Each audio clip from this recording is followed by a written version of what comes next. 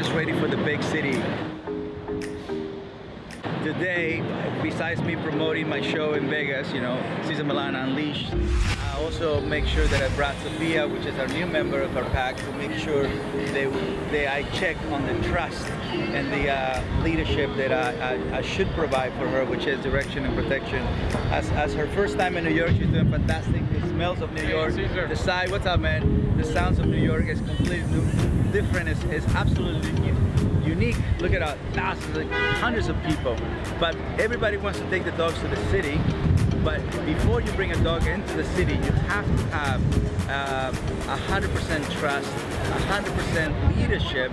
Remember, leadership is about direction and protection, where your dogs feel protected to be in a brand new place. Sophia's from Puerto Rico. The only thing she knows is the ranch. The only thing she knows is Los Angeles, a much larger place. People don't really walk in the city as much. And here in New York, you see thousands of smells. The sight, the energy here, I mean, everything is bigger, you know? So Sophia right now is in what I call a follower state. She's still exploring, as you can see. Her nose is what's moving the most, more than her eyes. I don't want her eyes to be occupied by things, because that can make her excited. I don't want her ears to be occupied by the situation, because that will make them nervous.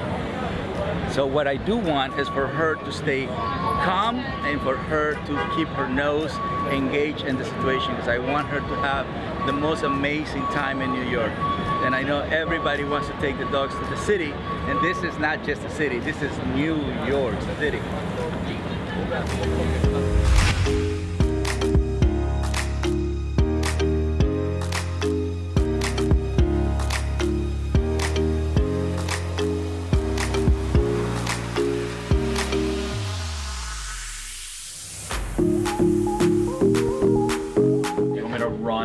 Run you through the segment, how we have it laid out. Yeah. And Sophia's with you? Yeah, she's on. You're so excited. So you'll walk out with her? Can you carry her, or should just walk next to you? Got it. So she'll walk next to you, and then when you sit on the couch, will you bring her up on the couch with you? Yeah. Okay, whatever you want, really. Because I think the first question is basically tell us about Sophia. So you can tell a little bit about the story about, because you rescued her, right? I rescued her, yeah. You know, Ryan Gosling and Eva Mendes wanted a dog, so I got Sophia first, and it was too little for them. Oh, got it. So then my dog Junior ended up saying, "Can I keep her?" I got her, I'll be back. Bye. Okay. If you can have food, like any kind of food, like that. That's all. Cesar's feeling himself because he's 50. Yeah. Yeah. Yeah. Yeah. That platinum color. Thank you guys. It's better and better every time. Thank you guys. Welcome.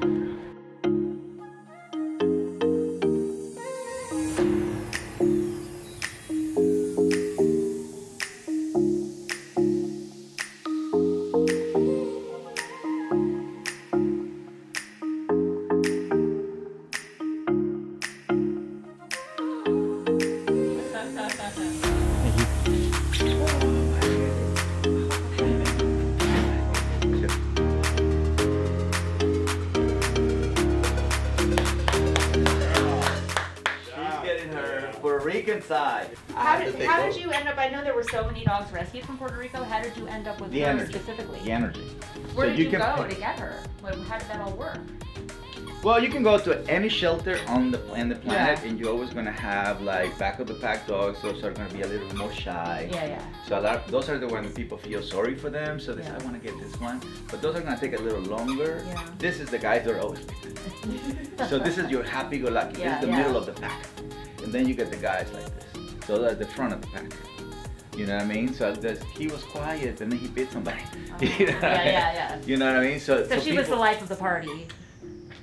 Middle of the pack dogs is like your HR in the human world. I see. Those are the people that take care of the employees and the bosses. Right. You know what I mean? So it's like they keep everything happy. So middle of the pack dog, their job, the main job, is to keep everybody happy. That's their job. So you don't just have to know what your dog is doing. You also have to know how you're reacting to the situation. You know, so crossing the street, who's really crossing the street? The human or the dog? And what is the energy of the human when it crosses the street? You know, is the human already anticipating something wrong? Yeah. You know, is that human tense? Is that human fearful? Is that human anxious? So there's a lot of emotions that go through that human that also have to take in consideration in order for to help a dog. You understand? Yeah, so that's very important. You can't just leave it up to the dog and not really, it's like whoever's driving the car is the one at fault. Yeah. Whoever's guiding the dog is the one at fault. So because you're guiding them through the city. Yeah. One is a machine, but if a person is driving a car nervous, it's more likely to have an accident. If a human is guiding a dog nervous, it's more likely to have an accident. Yeah. You get it? So you're guiding. But most people understand it in a car way, you know, because nobody wants angry drivers, nervous drivers. And dogs don't want tense humans and nervous humans, but people don't see it that way because they say, well, I love my dog, but I'm nervous because that dog. Yeah. Or I'm nervous because what my dog did yesterday. So if another dog approaches and my Casey starts growling and goes, because she's attacked dogs before, so Yeah. now it's like a thing of like we're just afraid of Okay, her. so you have to avoid this. Right now you have to avoid this kind of meeting, and you have to do this kind of meeting. More walking together. Okay. You see what I mean? So you create a social interaction by walking Did he together. mic Yeah. Okay, good. You create a social interaction by walking together instead of face to face. That your dog is not ready for that kind of socialization. Yeah. You know what So I we mean? have to be like, I'd be a barrier between her. No, just walking together. Okay. It's not so much so you gotta eliminate this whole barrier thing and just put the dog in the situation so the dog learn to trust. The dog doesn't trust, right? So if you Yeah. think as a barrier, that means you're thinking, how do I keep myself not trusting? Yeah. But if you put yourself as guiding, direction and protection, and then the dog has to say, well, I don't have to worry about what's gonna happen because she tells me what to do.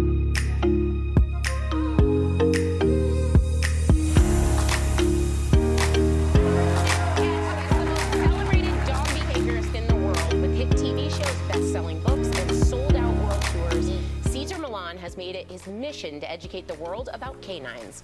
Please give a warm welcome to Sophia the dog and the dog whisperer himself, Cesar Millan.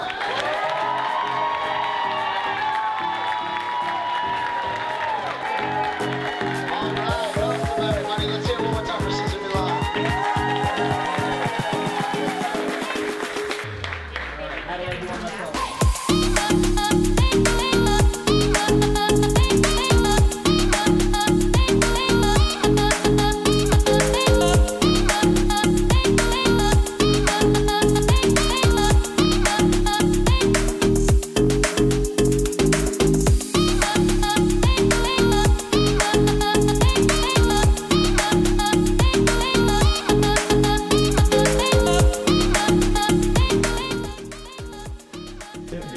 Sophia, how did you do?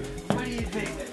Wow! This is the time that we celebrate. This is the time that we celebrate. Go, Sophia! Go, Sophia! Go, Sophia! Yeah. Woo-hoo! Life advice for me. I'm still trying to figure it out. You asking Joe about life advance? As a driver, you can ask advice. As a, He knows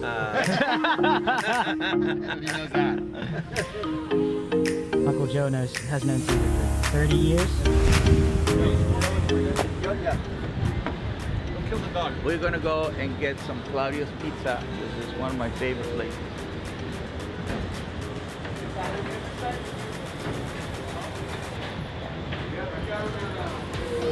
The man is here! The man is here! Oh, look at this! The man is here!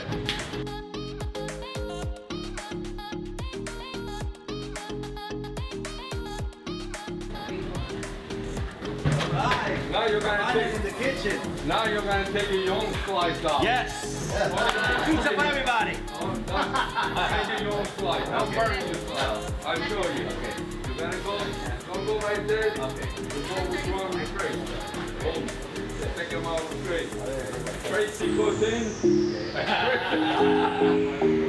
All right. Okay. Up. Crate. Crate. That's it. Hey. Good job. Bienvenido.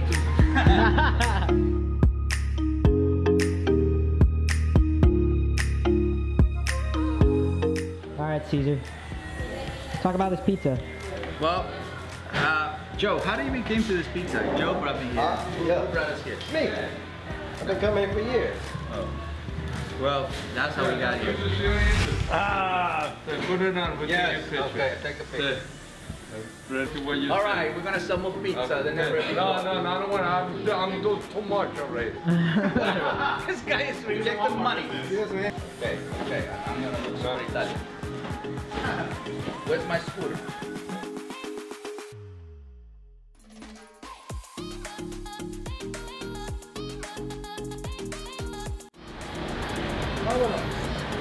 He's walking your dog, Cesar. Yep. Don't call me a dog whisperer anymore. I'm a pizza whisperer. I like your hat. Mario. His name is Mario.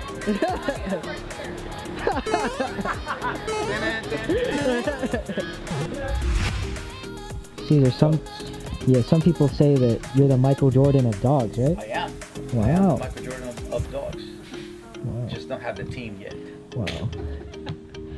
Would you say that this guy is going to be the next Michael Jordan? No. Oh, yeah. No. Yeah. Maybe Scotty. Probably Miguel Jordan.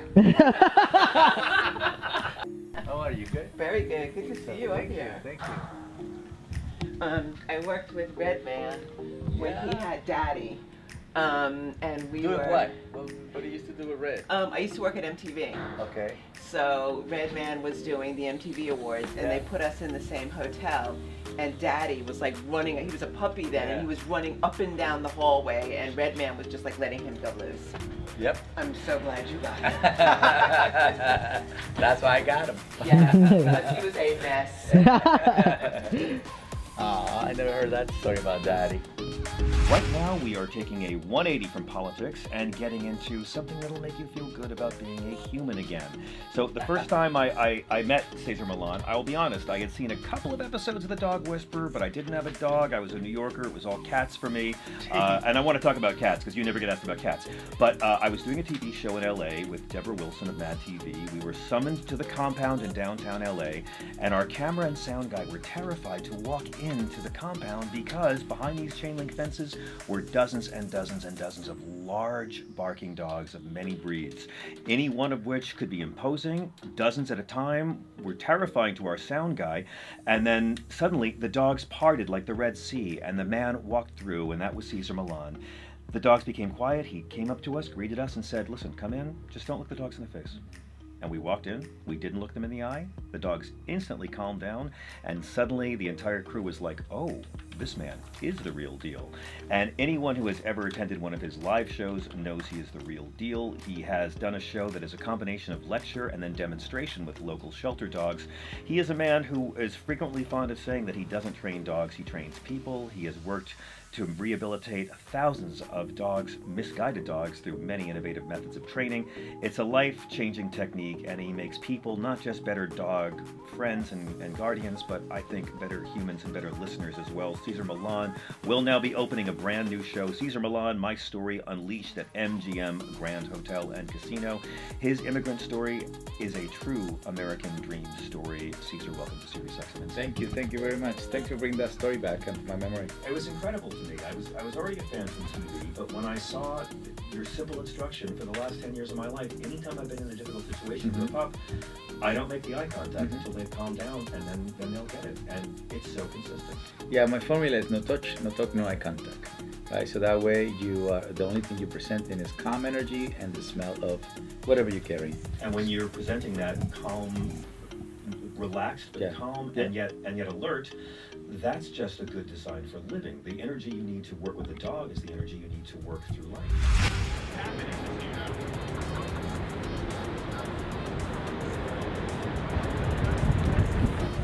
What is he doing?